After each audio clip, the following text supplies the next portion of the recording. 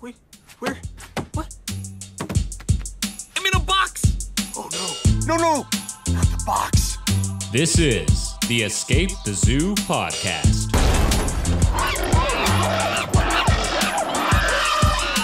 With your host, Daniel Clark. What's up, everybody? Welcome back to the Escape the Zoo podcast, where we talk everything wildlife. Today's guest is Niall McCann, an explorer, biologist, and frontline conservationist who currently serves as the Director of Conservation for National Park Rescue, a direct action conservation organization that focuses on preventing the slaughter of elephants, rhinos, and lions in sub-Saharan Africa. We talk about giant otters, tapirs, catching pythons and anacondas, the roar of a tiger, and have a very deep discussion on the current state of conservation in Africa. I found the conversation to be very fascinating and super, super interesting. I hope you do too. So without further ado, here it is, my chat with the one and only Niall McCann. Well, Niall, thank you so much for taking the time to be here. I love your work and am super excited to talk, but to be honest, you've done so many crazy, wild expeditions that it's really hard to figure out where to start. But I figured I'd start at the way, way beginning, which is your grandfather was actually a big explorer himself, right? Is that what really brought you into this line of work? I suppose, you know, when they say like the apple hasn't fallen far from the tree, in our case, the apple really hasn't fallen that far. So me and my brothers really kind of just picked up where my parents left off, and my mum had picked up where her dad left off. So her dad was Colonel Patrick Baird, who was a lieutenant colonel in the army. He was the professor of geography at McGill University. He was the director of the Arctic Institute of North America, and he led multiple expeditions into the Canadian Arctic, mainly on Baffin Island. So there's a peak named after him, and there's a peninsula named after him, and there's a lake named after my grandmother, and all that type of stuff. So he was doing loads of stuff in northern Canada, really. Wow. From 1934 or thereabouts up until the 60s and 70s, and then he died when I was only 2. So I never got to meet him, which is a great shame, because I'm sure we would have had a lot. That's too bad. Yeah, we'd have had a lot to talk about. So that was a great shame. But I had a really nice thing happen just in Halloween this last year. So just 3 months ago, I was up in Churchill, Manitoba, and I was doing a little project with some polar bears. And I knew that my grandfather had been to somewhere in the Arctic and done a big overland military exercise, but it was like 3,000 miles, and it was 80-something days. I knew it had been a big deal. It was called Operation Muskox. And I got into Churchill the day I arrived. I thought, well, I'll do a bit of Googling just in case there's something about it. And it turns out it has its own Wikipedia page, and it started in the town of Churchill where I was. Whoa. So, yeah, I know. So then I went and I spoke to the mayor of Churchill. I was like, have you happened to have heard of Operation Muskox? She's like, yeah, everyone knows Operation Muskox. You must speak to the guys at the museum. So I then went to the museum and I spoke to the curator of the museum, and she went, give me a minute, went into the archives and pulled out photographs of my grandfather from 1948 or whenever. It's just absolutely, but no, it was 1946. That was in 1946. So here we were, 72 years later, me kind of treading on my grandfather's toes yet again. Wow, Fantastic. that's so cool. Have you ever read the book The Golden Compass, or that trilogy by Philip Pullman? No, it's on my list. So my brothers have, and I read through children's books in Spanish, and I'm just coming to the end of the Harry Potter series. And okay, yeah, Philip that's Pullman, my favorite. It's that bit more adult, so it'll get my Spanish that much better. So I'm on to his Dark Materials trilogy. Yeah. So what's interesting is it's all based up in kind of the northern Svalbard area, and the first one's The Golden Compass, but the second one in the trilogy is called The Subtle Knife, and it's all about this kid who grows up in the UK, and he's only has a single mother because his father went on an exploration up in the northern Canadian Arctic and never came back, and he wants to grow up and be an explorer to follow in his father's footsteps. And it's a little different there because the subtle knife essentially is this knife you can use to cut into alternate universes, which obviously isn't going on. But it's the same thing where he really like wants to basically become his father and go into these Canadian Arctic regions and be an explorer just like his dad. So it's like literally kind of your story. Well, even more than you imagine. So my grandfather was called Patrick, and his best friend was Reginald. And Patrick was best man at Reginald's wedding to Gillian, and they had this great party. And then straight after the wedding, Patrick and Reginald went off to the Arctic on a big expedition, and Gillian was left pregnant with her and Reginald's first child. And my grandfather and his best mate were out on this expedition, and at some point in the expedition, Reginald went missing on a tiny little boat by himself and was never seen again. So just disappeared, never found. Patrick tried to find him, got the main boat to go out and try and search for him, but he was never found again. So my grandfather had to go back to Montreal, where Gillian was pregnant with Reginald's child, and say, listen, I'm terribly sorry that your husband, my best friend, has gone missing, presumed dead. It's my duty as best man to take care of you and your child. And so he did. So he adopted that child, who's called Handa. And then he actually ended up marrying Gillian and had 4 more children, the last of which was my mother. So actually the story is more mad. That's crazy. Yeah. Oh my God. Did you know that? Have you heard that the books were this? Oh, well, your brothers have read them. So no, but they never mentioned this. So it's literally like, that's the story. Yeah. I'm amazed they never mentioned this to me, that it was basically this kind of McCann family story, or the other side is the Baird family, the Baird family story. I'm amazed it never got mentioned. But that's now wild. I'm looking forward to reading those books even more. And that's a really sad story. They never found him? Never found. Yeah, went missing. Absolutely terrible, obviously. His daughter Handa is my aunt, and we've grown up as if she was a normal aunt. She's my half aunt, of course, but she lives closer than any of my other relatives. So we've had a lot to do with her and her children.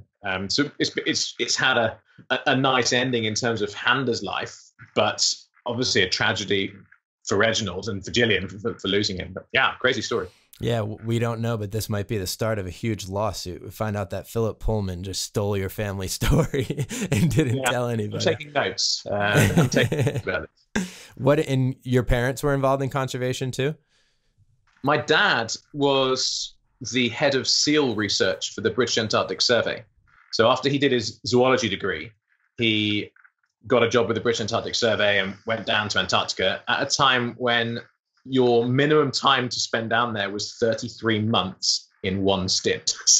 So you're down for 33 months without coming out. And back then, like, just a boat would turn up once every few weeks. Whereas like these days, there's tourist boats there all the time. Right. But this was 1975 to 1978. And boats, Navy boats and that type of stuff would just rock up once every few weeks. So then you'd get all your post. So if your mum had written you a letter and it had missed the post, then you have to wait another few weeks to get your next letter. Oh. So yeah, pretty mad. Yeah. You know how like nowadays, like when you're trying to meet a girl or a guy and like there's the texting thing and you're like, why aren't they replying to my text? Like we had such a great first date. I'm hoping they get back to me.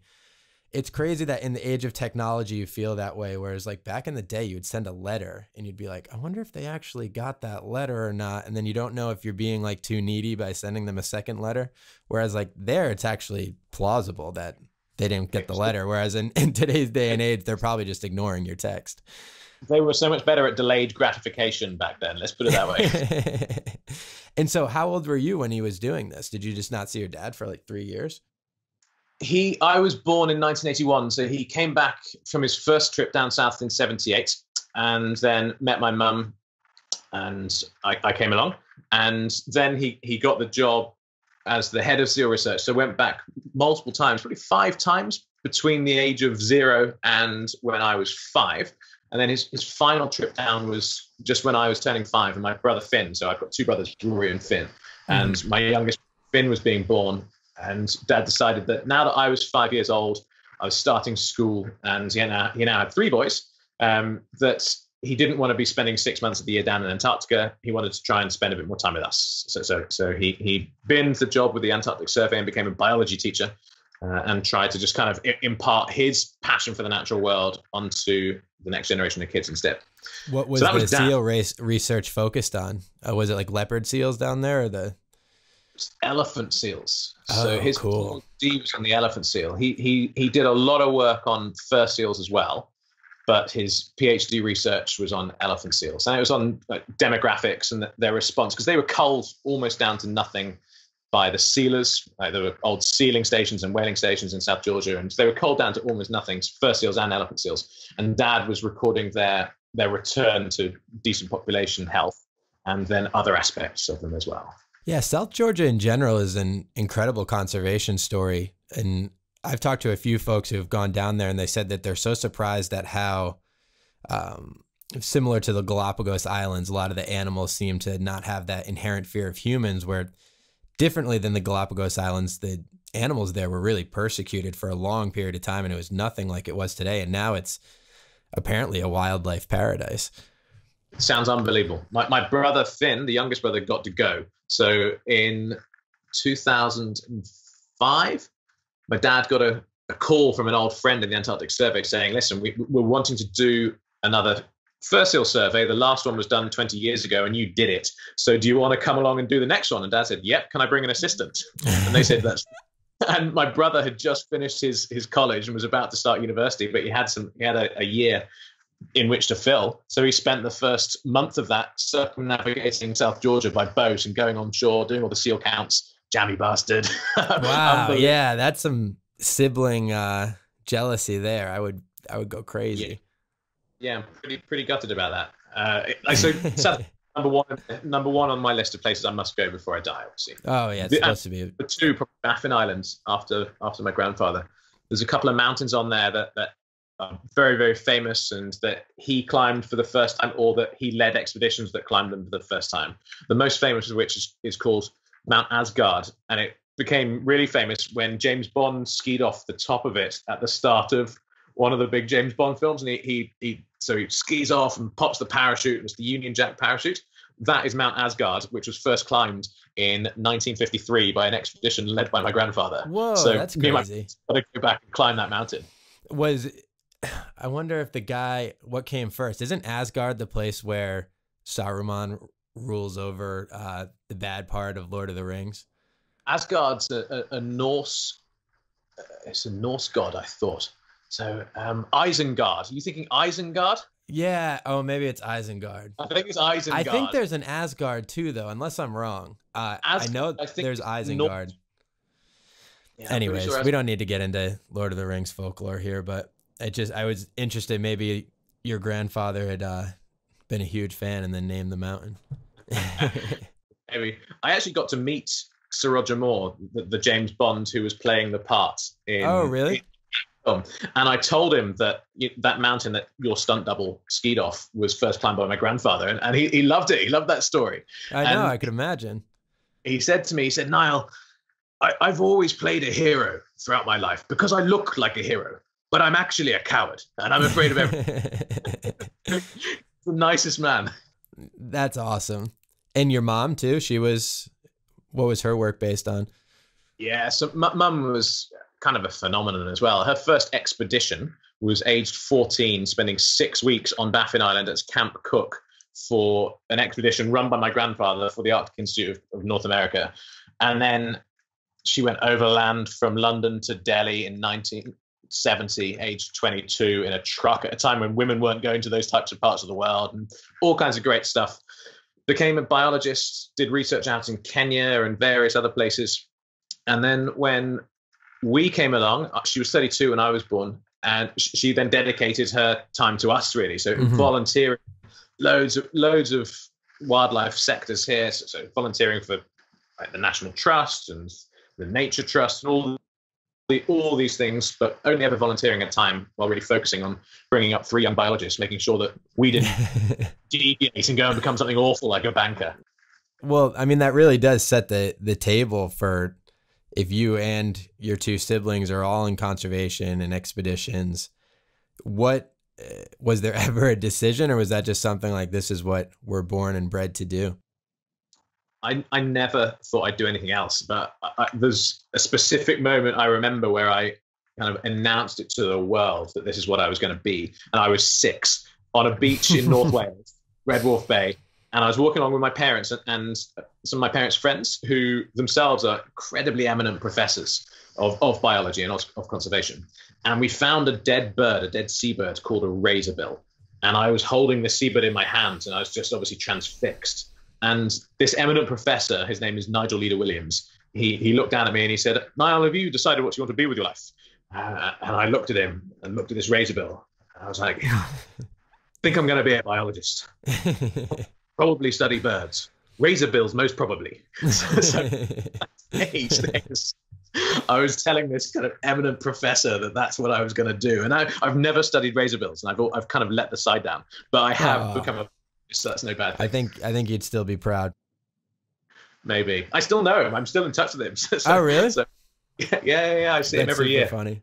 So now we've talked enough about the lineage. Let's get into your story. If you could kind of single out what has been the most, I don't know, let's start with the most adventurous expedition that you've been on. I mean, I've heard stories of anacondas, snake bites, a lot of this in the rainforest down in the Amazon. What were you doing down there? What was the purpose of the expedition? Yeah, that was a pretty awesome trip. I've done a few trips to the Amazon actually now. The first really seminal trip I did was when I was quite young. I was I'd have been 21, just before I turned 22. I was at university still. I was an undergraduate, and I organized an expedition to go to the Bolivian Amazon and Pantanal to study giant otters. And I came up with the idea 2.5 years beforehand, just because a friend of mine who was a bit older than me had been to South America and had seen giant otters. And I was like, well, I want to see giant otters.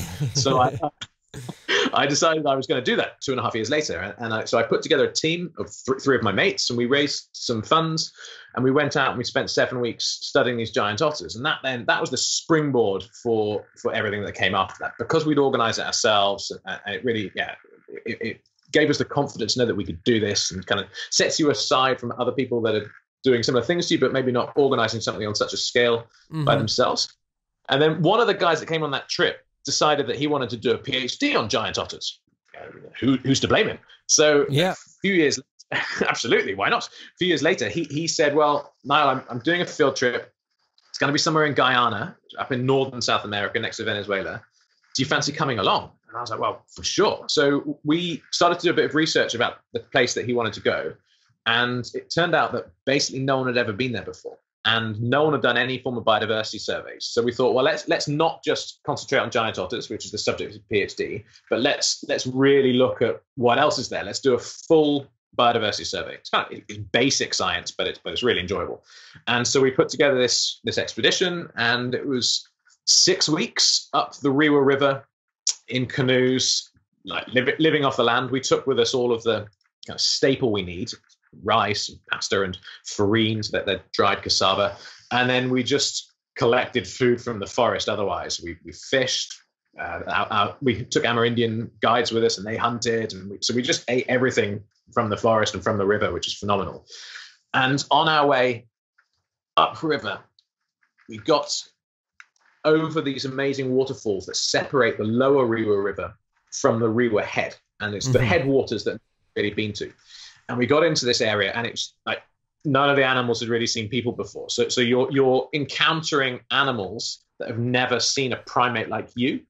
And so the way they respond is a novel response, which is fascinating. So you see a monk looking at a primate which looks like it, but not quite the same.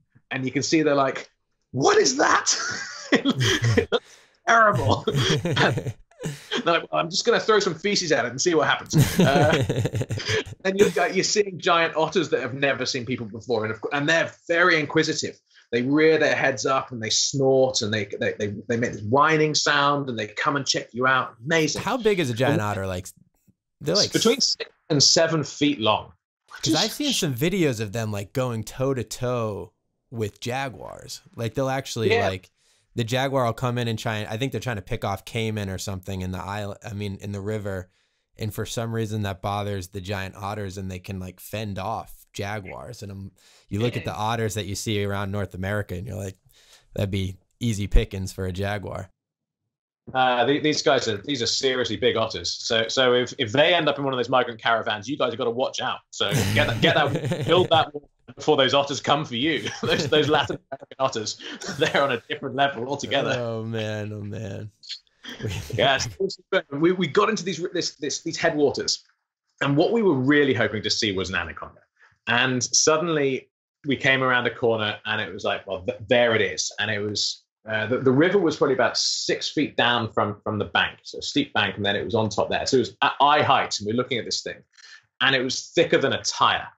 And we got up and we kind of had a look at it, and we just thought, wow, this is just too big. We can't go anywhere near this thing. It's just vast. So we went off. 3.5 weeks later, we came back, and it was still there.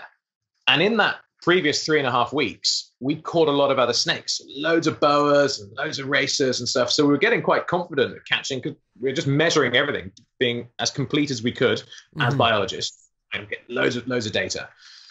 And we got back and we were like, well, maybe we could try and catch this. So we came across it. We drifted down to our camp was upstream from it, and we drifted down. We were doing a survey that evening, like a drift survey, just counting all the birds and everything else that we could see. And we spotted it, and we thought, well, we'll come back in the morning, and if it's still there, we'll try and catch it. So we went to bed that night in our hammocks, and neither of us could sleep a wink. We just our eyes open like this. That's terrible. No idea what happened in the morning. Like we could be eaten in the morning. We just don't know. Yeah, and I mean the horror stories, at least in I mean, I remember watching the movie Anaconda when I was a kid, and it's like you're walking through the river and just get dragged under, never to be seen again kind of story. So I can understand not wanting to take that capture lightly. For sure, and those stories are real. I've met lots of people who have family members who have been taken off the side of a boat. Oh, really? Or I thought it was like folklore. That's no. Anacondas, once they reach about 5 meters long, so it's like kind of 16 to 17 feet, you are legitimate food, and they will start behaving towards you as if you are a prey item. And it's quite extraordinary when you're in that position when an animal's looking at you and it's assessing whether or not it's hungry enough to try and eat you. It's a strange position to be in psychologically. Yeah, I can imagine. And so when you're seeing this thing, is it just, if it had gone 3.5 weeks and was still there and you were comfortable that you could see it in the morning, do they not move particularly frequently, or do they have like very strict territorial ranges?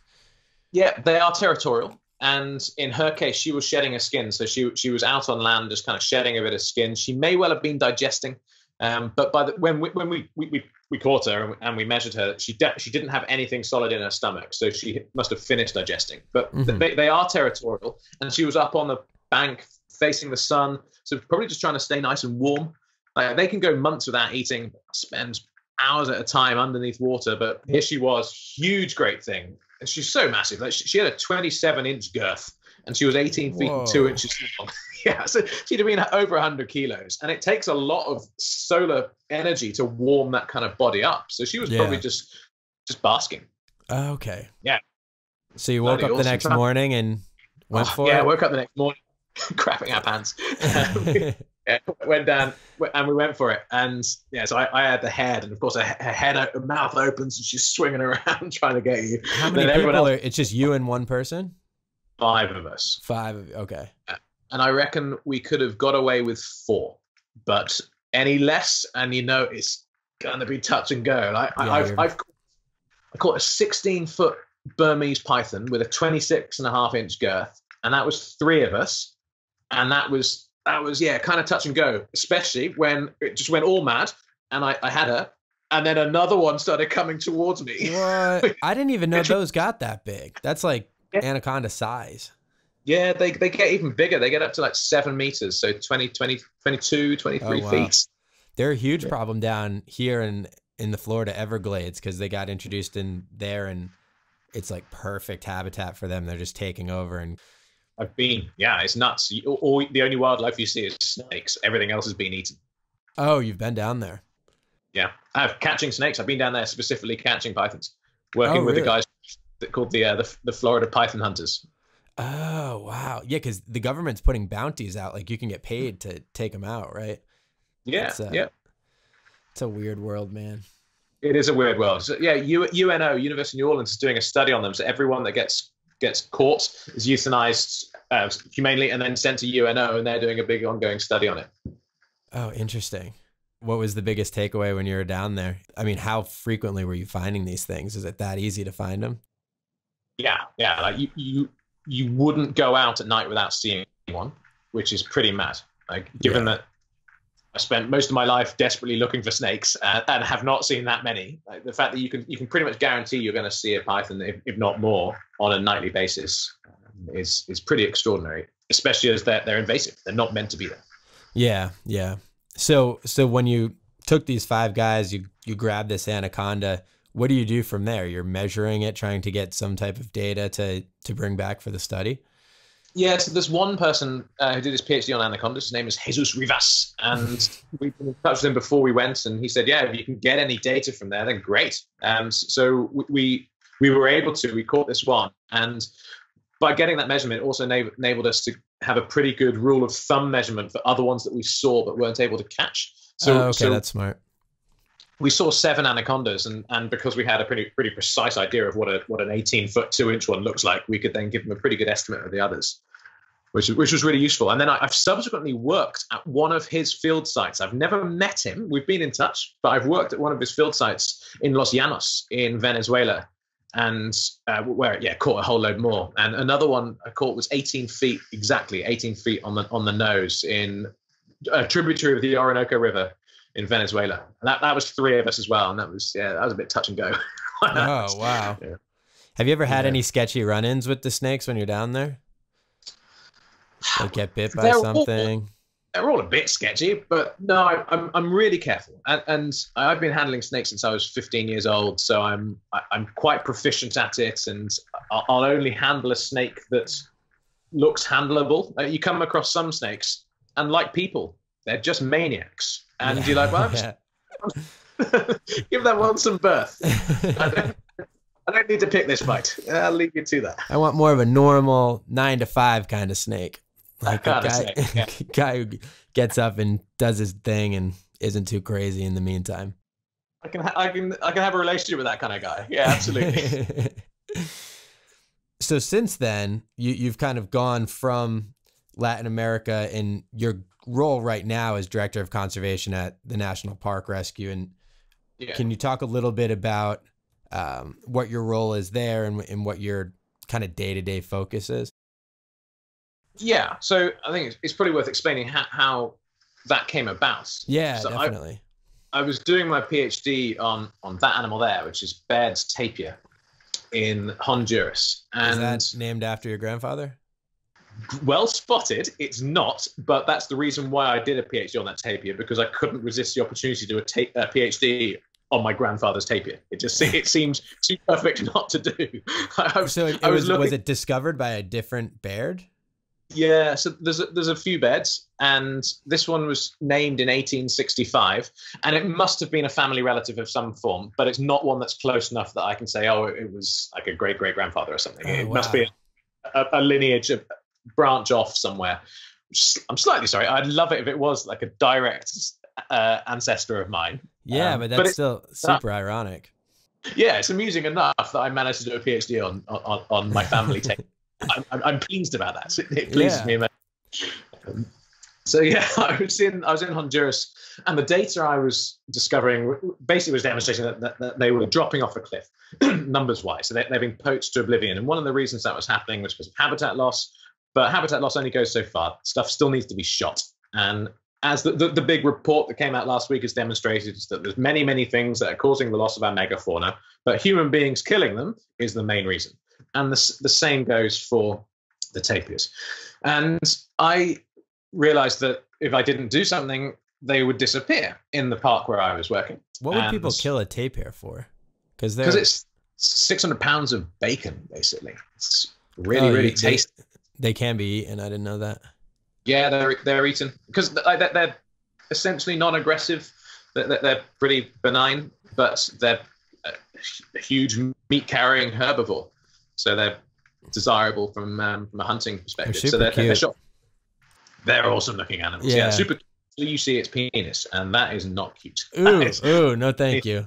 I had that problem down at on the Pacific Coast Highway in California. You can drive, and there's this place called Elephant Seal Beach, and for like 3 months out of the year, a bunch of these elephant seals go there, and I was there with my girlfriend looking, and then all of a sudden you start spotting these big red bulges coming out, and you're like, this is not something I want to be looking at for much longer.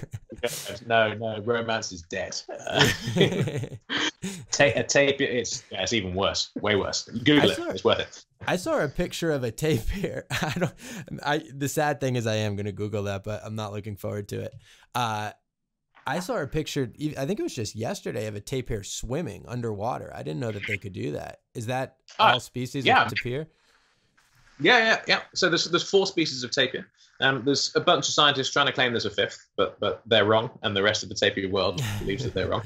Why is that? Is it they're trying to find like a cryptic one that used to exist, or they think it exists currently? No, they think it exists currently, and that it's smaller than the other tapir that lives in Amazonia, which is the Brazilian tapir. They think it's a smaller version of that, but that assertion has been challenged robustly by genetics and morphology, by the tapir world. And it caused a major rift in the tapir specialist group, and tapir fights are not pretty.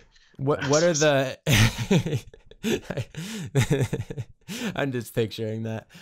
What are the 4 types? There's the Baird's, the Malayan, and then what are the other 2? Mountain tapir, Tapirs pinchaque, which lives in the Andes. Small, it's got black fur and white lips, amazing looking things. Whoa. And then stunning looking things. And then there's the Amazonian tapir, or the Brazilian tapir, which has a mohawk and is otherwise relatively dully colored. It's kind of like brown, gray color, but mohawk, and similar size to Baird's, a little bit smaller. And they're doing pretty well. Like the Amazon, despite the best efforts of Brazil's government, is still huge. Yeah, and that means that there's a huge amount of land still available for the Amazonian tapir. So they're doing well, whereas the other 3 species are all either endangered or critically endangered, so not doing so well at all. Oh, that's not good, especially because I read a fact, I think it was last week, that the Amazon rainforest supplies 70% or some crazy amount of the world's oxygen. So we should probably get on protecting that a little bit quicker than we are. Yeah, we need that forest. It's kind of important. The new president is not a progressive man. So it's a worrying situation. So you were going, and what was the PhD specific focus on within the Baird's tape? Is it tapir or tapir? I never pronounce it. Is there a preferred one? I won't judge you either way. I think I've said each one like 12 times in the last 3 minutes. So let's hope they both work. I pronounce it tapir, but in Spanish it's tapir or danto. So I'm bilingual, so let's go for either. I'm going to go with danto. I like that. El danto. So I was studying El danto, and what I was looking at was the conservation status of that species in Honduras. Okay. And as I discovered, the conservation status was terrible. So they were doing really badly. They were being killed at a terrible rate, dropping off a cliff. And I managed to arrange for a meeting with the Minister for Environment of Honduras, and I showed him the data of what was happening to the tapirs. And he was like, oh, well, that's bad. But I knew he wouldn't do much. But what I was also able to show him was that marijuana was being grown inside this national park that I was researching, where they were going badly extinct, where the tapirs were going extinct. And he did care about the marijuana. So I convinced him to mobilize the army and the Environmental Prosecution Service. And they then started patrolling that national park for the next couple of years. On the back of that, I then set up a community ranger program. And for the last 6 years, me and a Honduran colleague of mine from the organization Panthera, called Franklin Castaneda, Franklin and I have been running these community patrols for 6 years. And the guys have been patrolling the park and looking out for illegal information and feeding that information back to the police and the Environmental Prosecution Service so that that can be acted upon. And because I had done that, I was put in touch with someone that was trying to do something relatively similar in Malawi. So trying to protect a national park in Malawi by getting the government to authorize the army to come in and take this park that was just being devastated by poaching. And this guy, Mark Hiley, and I We met in Paddington Station in London. I wore a pink carnation so he could recognize me. And we got on really well. And 3 years later, we set up National Park Rescue, which is an organization that aims to identify those national parks in Africa, for the time being, that cannot cope with the poaching crisis, and then going to try and save them. Okay, so now that I understand that bridge, I want to put a pause button on, because we talked about a lot of things I want to go into before National Park Rescue, and it just shows how I jumped too quickly into that next topic.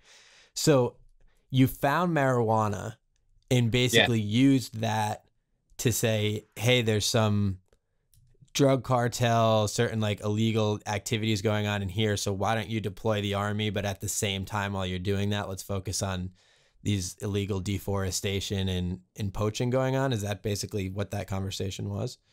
Yeah, essentially. It was the first time I'd ever presented anything in Spanish. It was to the minister.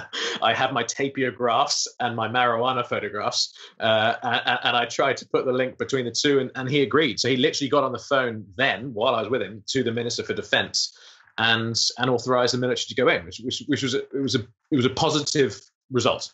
That was for sure. To have that kind of impact straight away was a positive result. Honduras is dependent upon trade and, to a lesser extent, aid with the US, and the DEA would be unthrilled to discover that the government hadn't responded to evidence that marijuana was being grown inside a national park, even if it was on a small scale, as it was. This was not a commercial scale. It was the fact that it was there. I knew I had leverage. Have you ever thought of using that as a conservation tactic in other national parks? Just like bring some pot seeds with you, plant some pot, and just keep going. I mean, it would be a great movie. I'll go 50-50 on revenue with you, man. If we'll do this together. You're like the Johnny Appleseed of Latin American national parks, just spraying pot seeds instead of apple seeds. It's a great idea. You heard it here first. So when that Nobel Prize comes out, bring it to the Escape the Zoo podcast. Absolutely. Have you heard? So we were introduced through Jeremy Hance, who's been on the podcast, and he just did a story a couple weeks ago about how they're thinking of reintroducing the tapir to Borneo, but it's kind of a controversial topic. Have you looked into that at all? Do you have any thoughts on it? Yeah, of course. So it came up at the International Tapir Symposium that I was at. Did you get your invitation? Yeah, I was there with my pink carnation on too. Yeah, me too. Yeah. How did I miss you? So it's been discussed within tapir aficionado circles for a little while, and of course just the general Borneo conservation community. And there are very good reasons to bring them back, conservation reasons. I love the idea of rewilding. I'm all for rewilding. I believe that the United Kingdom needs to get on and start rewilding our national parks. And we don't have many protected areas, but we don't have much wilderness, but we need to rewild it. Yeah. And I think releasing tapirs would be a very interesting idea as well. Just because they should be there, and it's our fault that they're not. And it is deeply frustrating the way that we have shifting baseline syndrome. And we're like, well, okay, so this is what it's like now, so let's just try and keep it what it was now. But now is terrible in comparison to what things were like 30 years ago, 60 years ago, 100 years ago. And we have to remember that the world was extraordinarily diverse. And the biggest thing that's been lost is not diversity, it's abundance.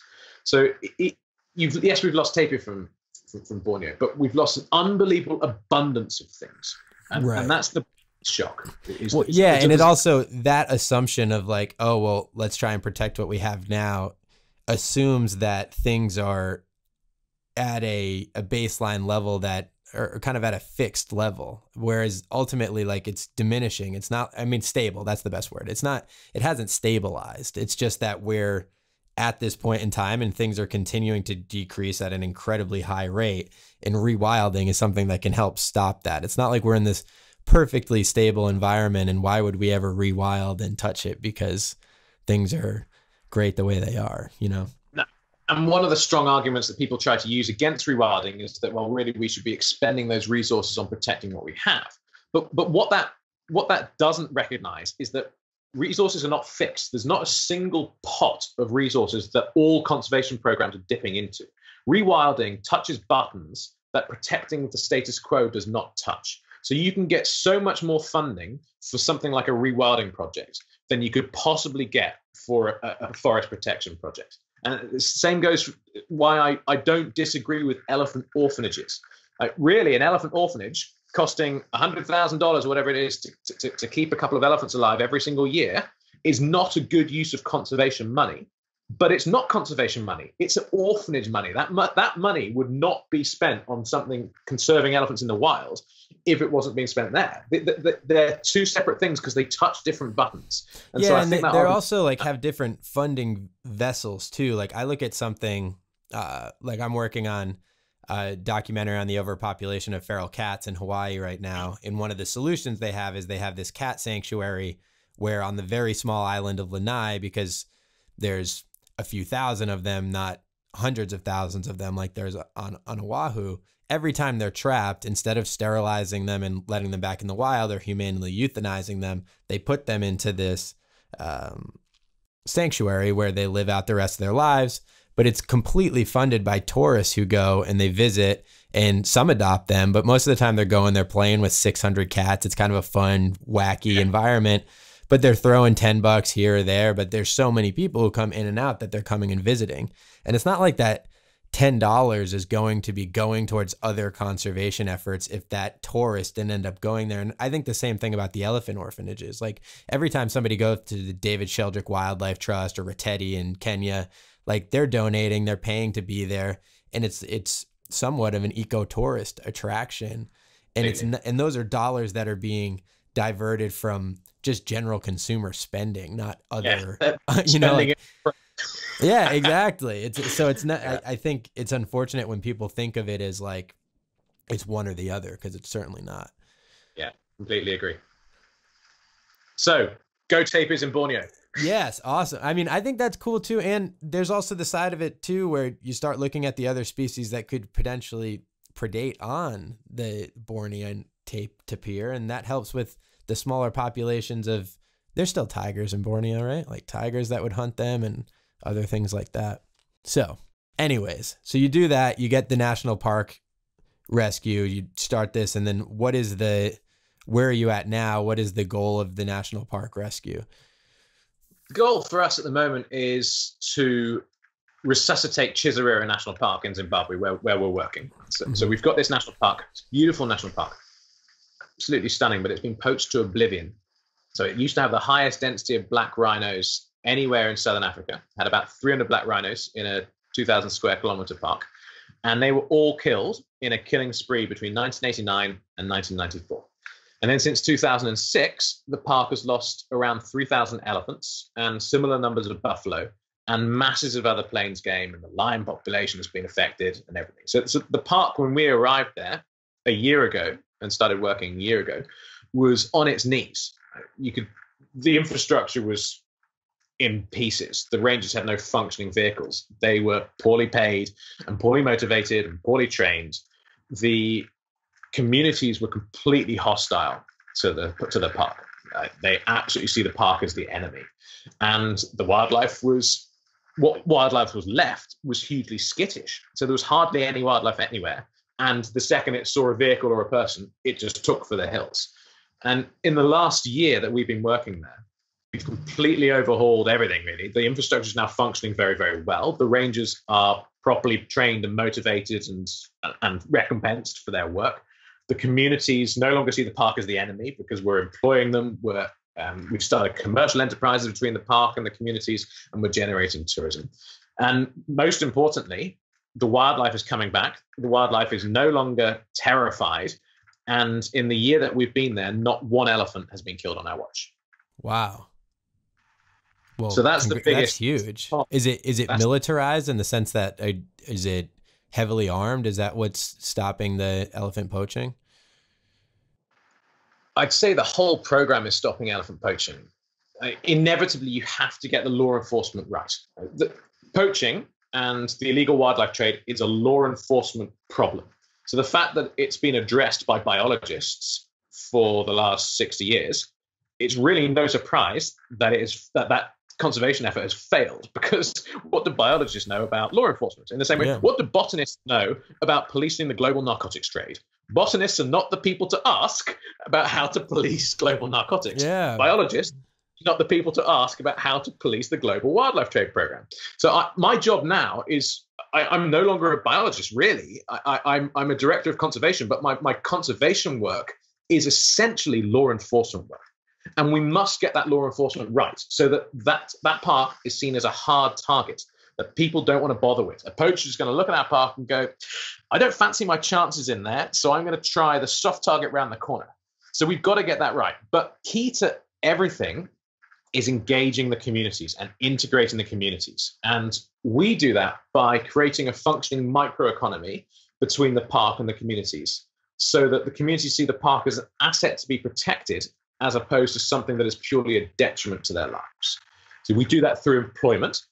We do that through commerce. So we feed the rangers with food we buy from the communities. So we buy meat, and we gave them vegetable seeds. They grow the vegetables. We buy that back. We feed the rangers.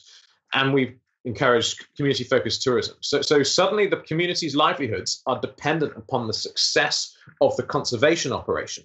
And when you interlink those and you create an interdependence between the functioning of the park and the prosperity of the communities, you have the communities acting as your first line of defense. They let us know when something's going down, and we can then respond to that. Because then they get the intel if a large poaching ring wants to come in and hire some people within the community, and the guy who gets asked to do that, his 3 brothers and a couple sisters are hired by the park, he's going to let somebody know. Instantly. So what I get how the park can be beneficial to kind of creating that symbiotic relationship with the community. What I don't understand is, how would it ever be detrimental? Like, before you guys went in, they viewed it as a hindrance or an interference or something negative. What is causing that? Yeah, the two main reasons are that a national park has complete protected status in Zimbabwe, so nothing can be hunted there. There's different levels of protection for different levels of landscapes. So a national park is 100% protected, which means that if a member of the community wants to go and hunt a buffalo because it's Christmas or just because he's hungry, and he goes into the park and he kills it, then he will be arrested for that. And if you're caught with ivory, pangolin scales, then that's 9 years in jail. And no one wants to spend 9 years in a Zimbabwean jail. So they see it as a detriment to them, because they can't go and hunt in there for fear of being incarcerated or beaten or generally maltreated by the park rangers. So that's reason number one, is they can't just go hunt there because it's illegal. Reason number two is that the people in the communities surrounding our park have a specific enmity with the government, because they were forcibly removed from their former homes when Lake Kariba was created. The Zambezi was flooded, that Kariba Valley was Zambezi was down, Kariba Valley was flooded, and those communities were forced out of there, and they were rehoused, next to this park. And so government forced them out of their homes. They don't like government. National park is seen as government, therefore there's an inherent enmity between the park and the communities because of that. That makes sense. And so when you look at the law enforcement side of things, so now what does that look like? Is the law enforcement creating that symbiotic relationship so you get better intel, or is that kind of one spoke in the bigger wheel, is what I would guess? Yeah, it's one spoke. Law enforcement's critical. You've got to get it right, but it is just one spoke. But you can integrate the communities in that, not just as informers that are literally financially recompensed for providing information to us, but as community scouts as well. So you can hire community members to patrol either the communal lands or in the park, depending on how much leeway you get from the Parks Authority. And then you've literally got a team of local guys on your law enforcement team. They know the land better than anyone else. They have all the local intel. They are incredibly fit. They can survive in these areas amazingly well. And they are the best way to protect your national park, is by hiring local people. What you have to understand is that in any community, in rural Zimbabwe or in California or in Cardiff, there's a criminal element. There is an element there's a proportion of the population who will seek to earn their living through illicit means. And over here, that means robbing people's houses or stealing cars or whatever it is. Over in Zimbabwe, it can be robbing people's houses, or it can be poaching. You're poaching to then sell meat on the illegal market, or you're selling ivory into the Chinese, or you're selling pangolin scales to China. But there's that criminal element that will always need policing. What we have to do is make sure that the rest of the community likes us and is on side, because we need them to be able to help police that criminal element. In the same way as any police force in any city, anywhere in the world, needs to do that groundwork on the community to make sure that it's much easier to police that criminal element that will always be doing bad things. Right. I've talked to folks who have spent time in Kenya, Botswana, yourself in Zimbabwe, and there's so much of, I think in general, like it's very well understood, or at least for the folks who are involved in it, that you really can't take that Western mentality of like, how could anybody hurt these animals? Like, they're so beautiful. Like yeah, exactly. Like you really need to understand at a grassroots level and a community-based level what's going on in these parks, and really understand the specific nuances of those communities to really be able to effectively implement protection means and protocols and processes. But what's interesting is you see from Kenya to Botswana to Zimbabwe, there's all very different ways at which they go and approach doing that, whether it be like the heavily armed military guards, whether it be a more of a reliance on that community intel, whether that be trying to get conservation money in through trophy hunting or something to that extent, or whether it be completely banning trophy hunting, etc. Is there a collective effort anywhere going on that's really making case studies of all these different approaches in trying to open source it in a way that other parks could implement these processes as well? Or is it something where Zimbabwe is just inherently way different than even a country 200 miles north, or Botswana or Kenya, and that it's really not helpful to look at what those other groups are doing? Yeah, a really good question, but it really is helpful. Every situation is unique, of course. So the unique dynamics of those local communities will determine how you police your park. But there are some rules of thumb that you can follow pretty well that could be shared more or less across the landscape. And there is not yet a sufficient amount of cooperation between conservation organizations. Traditionally, they compete. They think they compete for funding. They definitely compete for interest, for followers, and that's just a negative mentality. There needs to be a much more of an open source mentality, and it's beginning. So there are a few organizations, ourselves included, that are highly collaborative in nature and want to share ideas. We've had great successes where we are. We want people to know about that. We don't want to be like, well, no, this is our IP. We're going to hold on to this and not let anyone know. We're like, no, like this is our blueprint. Go for your life. Use this. This works, guys. Go for it. Yeah, and it's like, if it's public funding, it should be public information, and that drives me crazy. I started a nonprofit in Boston where we retrofit school buses to be mobile grocery stores that travel to underserved Boston communities, help with food access, etc. And it would drive me nuts how you would go and try and interact with certain more well-established, because we were really an entrepreneurial nonprofit, and we'd go to some of these groups that have been established in Boston for 10, 20, 30 years, and how pure competition they viewed us as. I was like, this is not the way that we should be working. I mean, ultimately, like, the same community's funding both of our works, and we really just want to be solving this problem. Why aren't we collaborating on that front? So it's always disheartening to hear, but I'm glad to hear that that's kind of shifting, and at least there are still lots of problems. There's a lot of inertia in that big NGO sector, and very much a lack of collaboration, and that needs to change. That really needs to change, and I'm working on making it change, and there are lots of other organizations that are also working on making it change. And I think over the next few years we'll start to see a lot more cooperative programs. Now, you're starting to see organizations like National Geographic teaming up with African parks to protect the national park. And these kind of multi-sector collaborations are very, very interesting, and something that I'm interested in pursuing as well, and seeing how organizations that aren't traditionally conservation organizations or law enforcement organizations can bring their areas of expertise to maximize your ability to keep a park thriving. A park doesn't just need a bunch of guys with guns taking care of it. It does need that, but it needs so much more to really thrive. And you get experts from the tourism sector or from finance or wherever. Put your heads together. Suddenly you can start having a much more holistic view of how to make parks thrive. They always use that example, right? If there's for some reason you're seeing a river going down and there's a bunch of babies and they're floating down the river and they're headed towards a waterfall and they're going to go down to their death.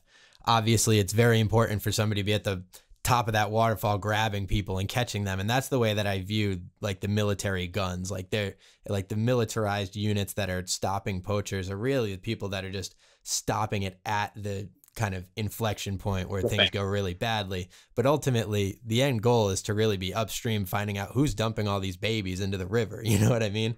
And I think you just can't assume that one of those methods is really going to solve it. You have to figure out what's the whole system that's going into play here. What are your thoughts in general on, sorry, I'm just like thinking about, I should be able to say that in a better way than thinking about babies plummeting down a waterfall. No, in fact, it was a great analogy. Yeah, I know. It's just such a sad, like I could do anything. Like I just might use like puppies or something going forward. It's just really sad to think of babies. But politically, at the moment, the United Kingdom is like a load of babies hurtling towards the edge of a waterfall. And there's one or two people standing on the edge saying, no, don't do this terrible thing you think of doing. But it looks like we might be doing it. Go Brexit. Yeah, yeah, yikes. Yeah. Man. Yeah.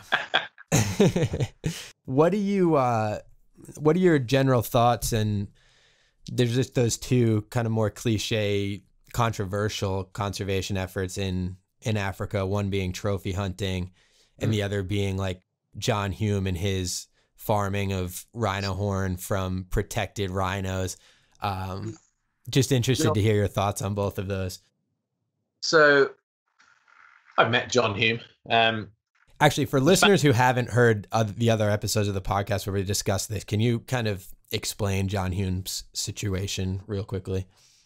John Hume is a hugely wealthy real estate developer who at some point in his adult life decided to shift out of real estate and go into farming.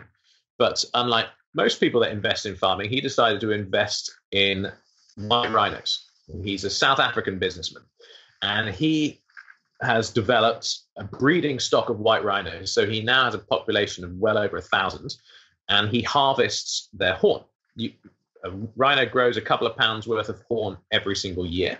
And if you think at the moment in China on the black market, 2 pounds of rhino horn goes for in the region of $50,000. So he's harvesting about $50,000 per year per rhino, and he's got about 1,200 of them.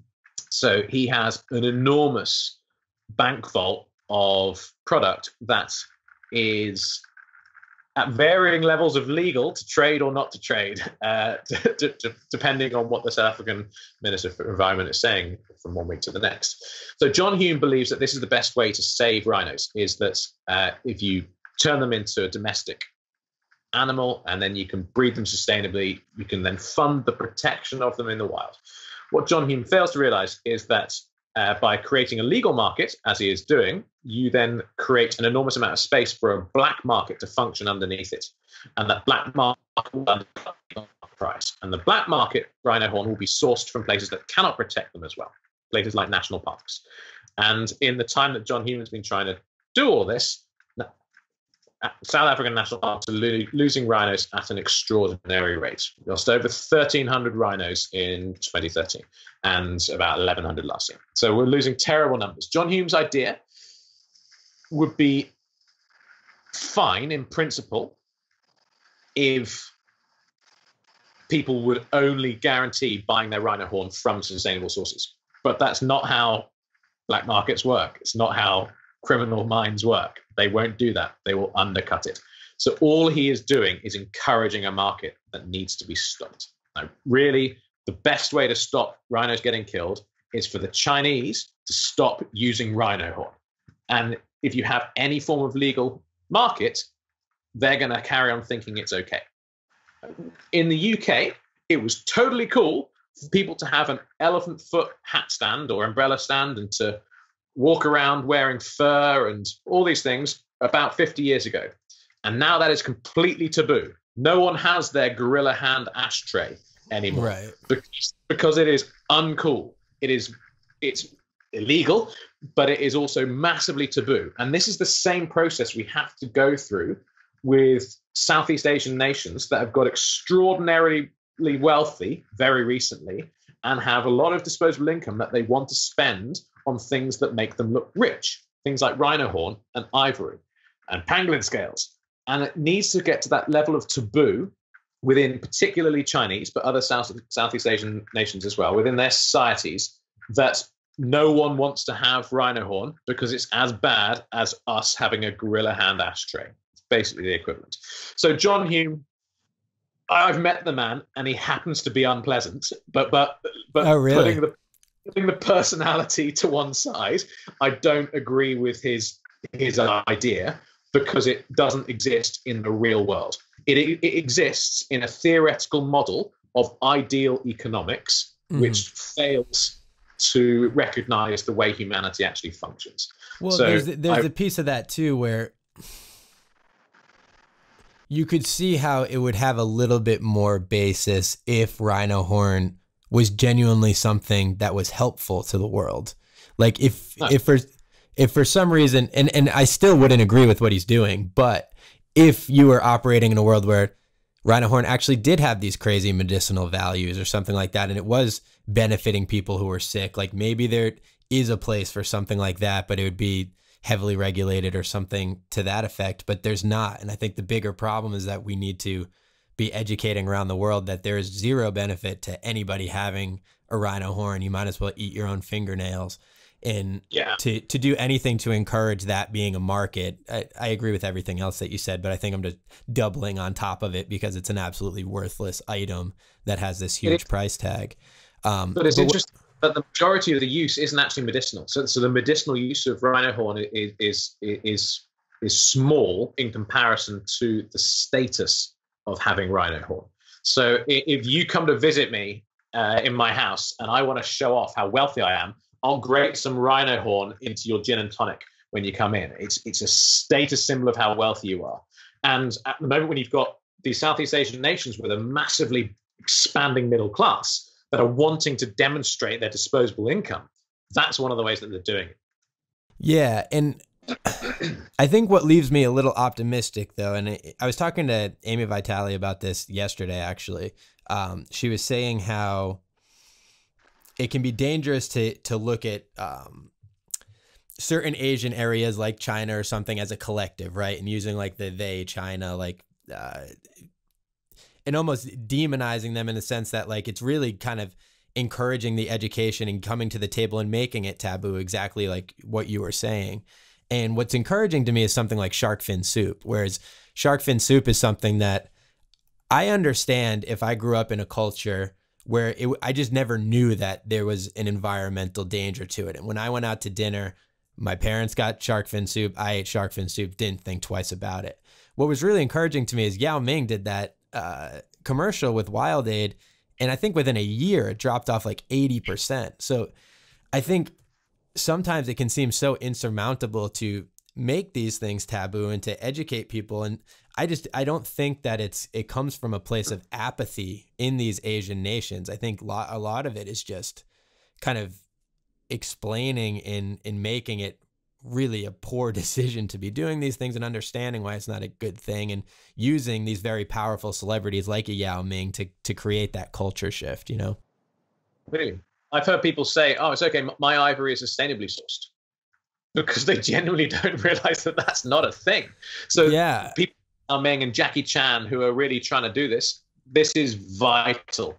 And yeah, more power to them, and Wild Aid for doing what they've done. They're making big inroads. Yeah, and I also think people need to stop making that distinction about antique ivory versus regular ivory. Like it's like the same thing. And it's the same part as if you have sustainably sourced rhino horn, there's still going to be a black market. If you have antique ivory, there's still going to be people who are faking fresh ivory to be antique ivory. And I wonder like what the solution, like it would be so smart for a government to say, I'm banning ivory completely, but I'll buy up the antique ivory because I know you guys have some value in these things. And say that again. It's like an amnesty, like a gun amnesty, but like turn them in, like I mean, even the U.S. Trump just said that you could go in and there's certain African countries that were allowing the import of ivory again, and it's like, when was the last time that? It's just despicable to me. But yeah, I don't know. I'm going down a rabbit hole. I'm trying to rein it back in here. But I agree with you on the John Hume front. I'd happily riff on ivory for a long time and the trade, because the UK has just passed very, very restrictive legislation. The US has some quite restrictive legislation on the trade of ivory outside of trophies. But then that leads on to your question about trophy hunting and the place of trophy hunting in conservation. This is very interesting. Because obviously I hate trophy hunting, because what kind of dick wants to shoot an elephant? It's ridiculous, absolutely ridiculous.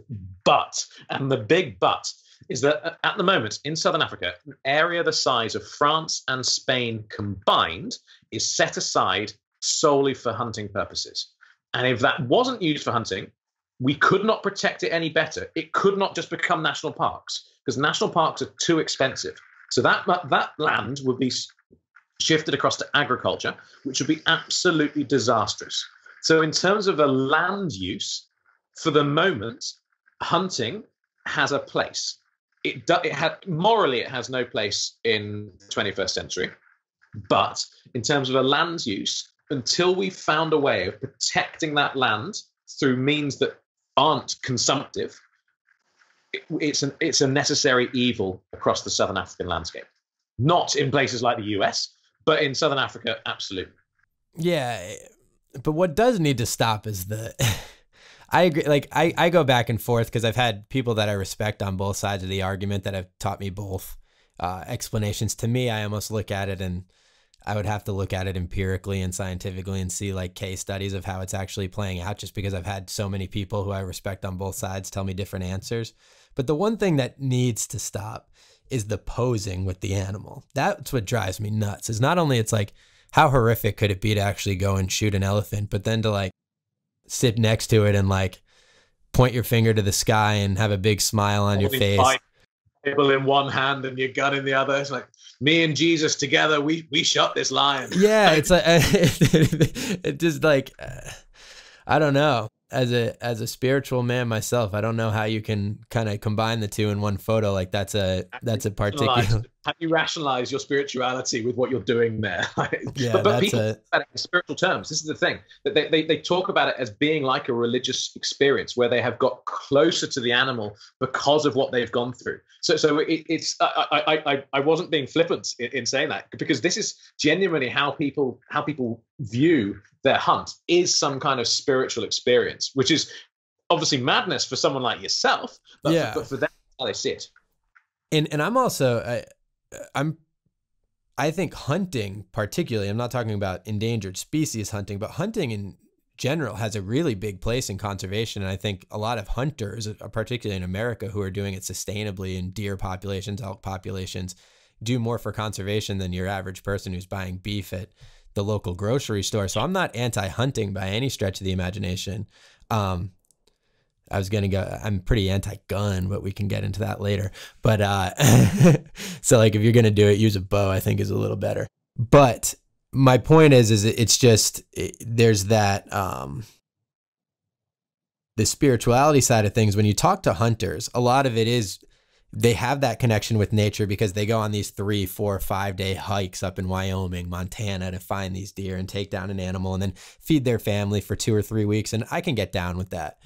But a lot of these people who have these spiritual, quote unquote, spiritual experiences in Africa, it's because some guy threw a hunk of meat in a tree and let the nose of lions in the area and then calls him, wakes him up at 3 a.m. Is like, hey, if you come outside, you can kill this animal in the next 10 minutes. It's not a particularly no, impressive endeavor. On a tripod, you basically just have to pull the trigger. It's it's contemptible, but, and I caveat that again, until we can come up with a better way of protecting that enormous amount of land, it still has a place in that Southern Africa conservation context. And that's what I always appreciate, when it's so easy to sometimes just take the more compassionate answer, right? And you're like, it's terrible, like trophy hunting's horrible, but ultimately I'd like to keep myself open to any option that ultimately forwards the progression that we need. And maybe it's an interim step into ultimately fencing that off and getting the funds to actually protect that area and not make it agriculture or something to that effect. But I saw that your organization has a documentary coming out, right? Does this detail into some of those specific actions, or what is it about? We're having to be quite careful about what we show and what we don't. So what we would like to demonstrate, and we won't be releasing this anytime soon, and we will think very carefully before we do. We have a huge amount of footage, and what we would like to do is demonstrate how conservation should be doing a lot better than it is. Mm-hmm. And the conservation world has ostensibly failed because we're still losing 20 or 30,000 elephants a year, which is insanity. Lion populations are down 46% in the last 25 years. Like, conservation is failing. And it is failing on the watch of big guys like WWF, who have been making extraordinary sums of money telling people that they're saving the planet when they are not. And yet the solutions for how to save the planet are out there.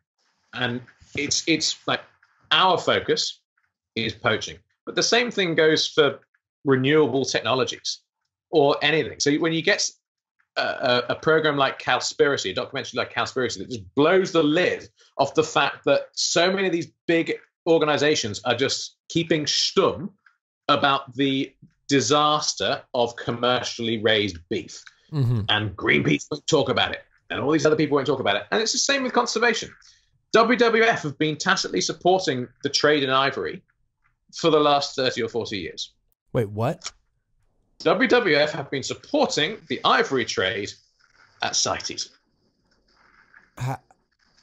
And then, so that's just on one level. Then you get, let's look at something specific. So they'll go into a place, again, they'll go into Zimbabwe, somewhere that I know very well, and they will donate a helicopter. But then they do nothing with it. They just donate it. They hand it over. That helicopter, I know, is being used to round up the baby elephants that the government of Zimbabwe are selling to Chinese zoos. So WWF's helicopter is being used to catch baby elephants to sell to the Chinese. Or they'll donate 6 sniffer dogs, but they don't donate any food. And so those sniffer dogs starve to death because the rangers can't afford to feed them. So there's so many things happening that are just so ridiculous. And we have to be careful how we blow the lid off this, because conservation is necessary. WWF are necessary. And the world is a better place because they're in it, but it could just be so much better if they were good at their job.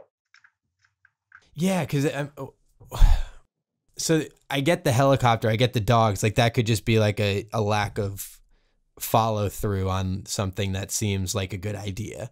But I don't get, why would they ever support the ivory trade? And is that behind closed doors, or is that like just blatantly like they're voting improperly?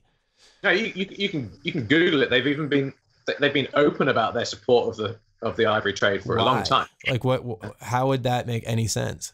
Because they would be kicked out of Zimbabwe, Namibia, and South Africa, and probably Botswana if they didn't. And so they're playing that political game. They're like, well, we're going to support this. That's my guess. That's my guess that it's to do with that. Or because I don't think they believe that having an ivory trade is better for elephants. It's difficult. Yeah, you got to figure it doesn't come from a place of malevolence. It has to be trying to game the system in some way or another, right? Or like just play the long game. But It's almost like what we're talking about, like trophy hunting, right? It's the lesser of two evils at a certain point in time. Or do they just need to stand up and say, no, this is wrong. This is wrong. What you are doing there is wrong. And that's what I think they should be doing, really. Yeah. Jeez. That's disheartening. I had no idea. So that's what the documentary is about. Well, we're having to make a decision because that's a pretty big lid to blow off, all this type of stuff. And just when you go to a national park and you see all the things that are happening there that are just failing, just terrible aspects of management, terrible oversight. Whereas really, just with some sensible planning and a little bit of on-the-ground oversight, we could turn the situation around.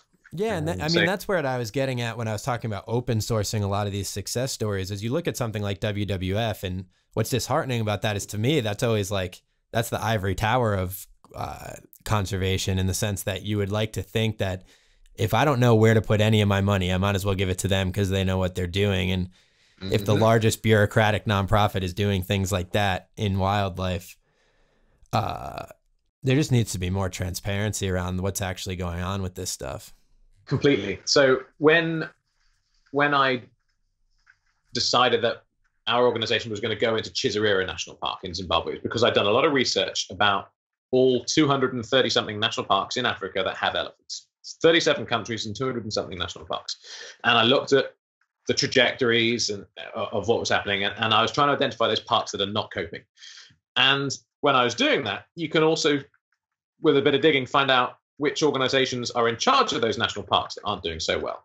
And you see the same guys coming up every time that are taking care of national parks that are failing. And either that's a coincidence or they're just really not very good at their jobs. And then so you scratch around and you can find some amazing examples. Like, you've got African Parks, an organization that were only set up about under 20 years ago, and they are doing unbelievable work everywhere. They are absolutely phenomenal. Give your money to them. And there are so many other smaller organizations that are doing really, really impressive work out there. It takes a little bit of digging. And of course, the average person isn't going to do that. They're not going to go and look at the trajectories of elephant populations in 230 national parks and find out who's doing it wrong. I had the time to do that. And it's amazing how much that's opened my eyes.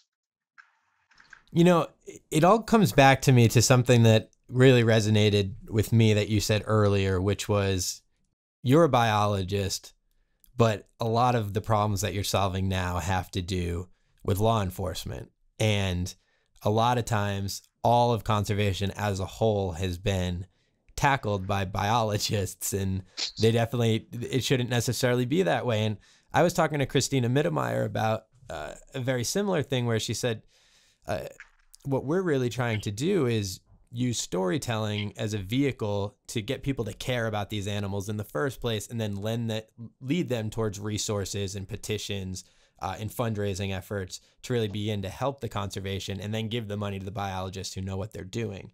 And I think inherently what I found really interesting is, you're a biologist that has become a law enforcer. She's a biologist who's become a photographer and a filmmaker. Whereas in all reality, what we need to do is start looking at conservation more broadly and be like, the biologists should be looking at the science of this. But we need law enforcement people. We need filmmakers.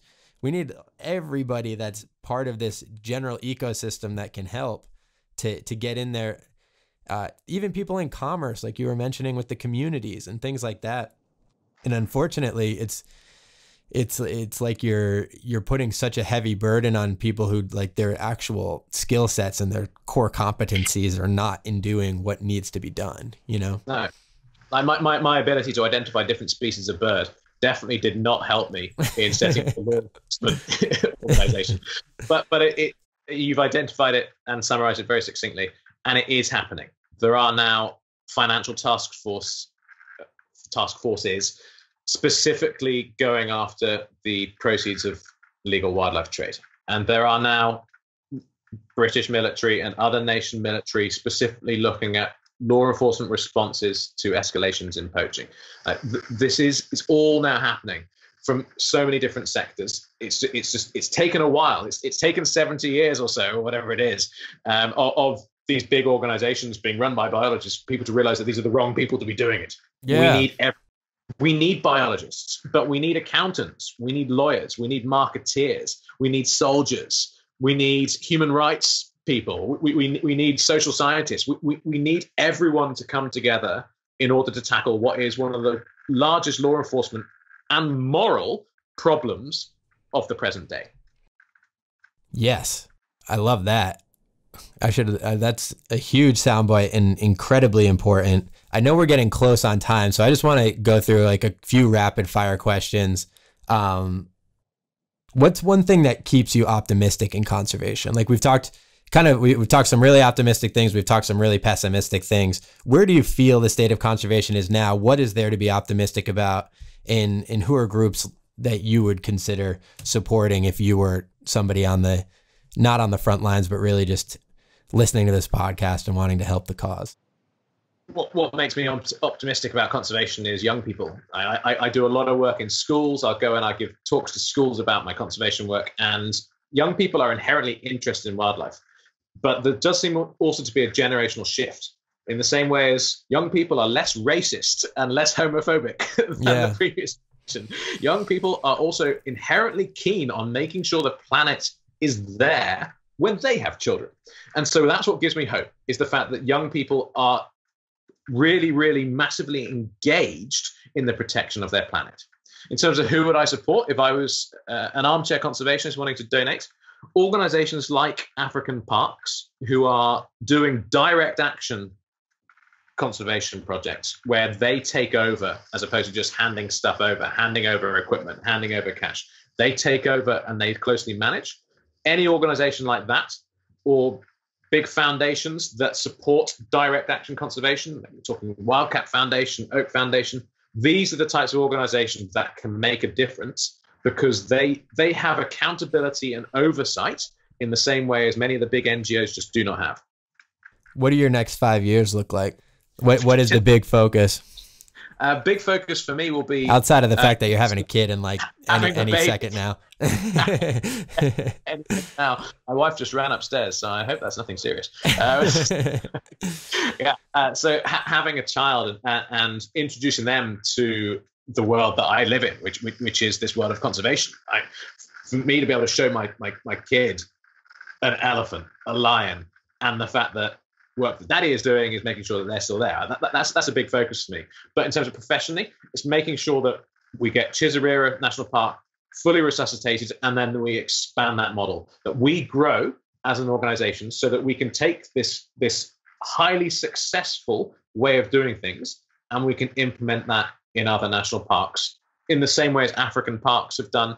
They started with one place, they now have nearly 20 national parks. And I would like to see our trajectory going something similar. So within the next 5 years, I'd like to be working in 2 national parks. Within the next 10, I'd like to be working in 5. Can you look back on all your expeditions, all your conservation work? Is there one special moment that sticks out above and beyond all the rest that you could get really present in that moment and just be thinking to yourself, I can't believe I get to do what I do for a living? I got charged by a tiger twice. Whoa. That was pretty cool. So I've been extraordinarily fortunate in that I've gone out and I've sought these types of encounters, and I've been very lucky to have an extraordinary number of kind of life-changing encounters with wildlife and natural places. But nothing is quite so life-affirming as being stared in the eyes by a Bengal tiger as she bears down upon you, shaking the entire forest with her roar. So that, if I could just go back to that one place to remind me of why I wanted to be a biologist in the first place, it would be there. All right. I know you're on a tight time crunch, but I have to know more about that story. I'm sorry. Can you what was going on there? It was my fault. I was on a patrol with the national parks in Nepal looking for tigers. I wasn't doing anti-poaching stuff. I was looking to try and film tigers, and I was on a patrol with them, and they patrol on elephant back. I wouldn't normally condone the use of elephants for travel, certainly not as a tourist, but the national parks is how those rangers patrol. So we were patrolling with them, and we came across a tiger's kill, and she was still nearby, and we were basically stopping her having a dinner, and she wanted to tell us where to go. And when a tiger tells you where to go, you go. Fight something. Wow. Yes, I can imagine.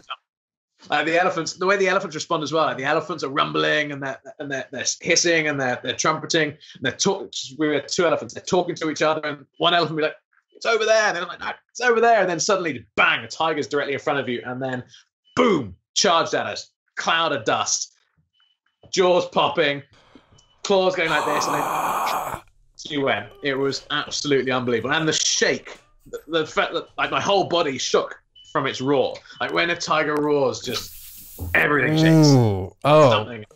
I got goosebumps going on here. That's amazing. My last question.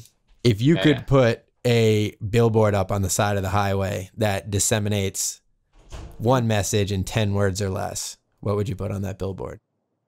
There is no planet B. All right. There's no better way to wrap up a conservation podcast than with that answer. I love that. Thank you so much, Niall. I really appreciate you taking the time. I'm going to link all the kind of your website, social channels, nonprofit in the show notes. So for anybody that wants to learn more, check that out. Thank you so much for listening. And until next time, stay wild. Thank you so much for listening. I honestly cannot express how much I appreciate you taking the time. For all information regarding this episode's guest, social channels, books, how you can support, etc., please check out our show notes. If you enjoyed listening, please subscribe to the podcast. We are everywhere that you can find podcasts. Subscribe to Escape the Zoo on YouTube, follow Escape the Zoo on Instagram, like Escape the Zoo on Facebook, and please share with your friends. It honestly goes so far and means so much to me. And lastly, if you'd like to be emailed with each new podcast and any other major Escape the Zoo updates, visit escapethezoo.tv and sign up for our email list. Thank you.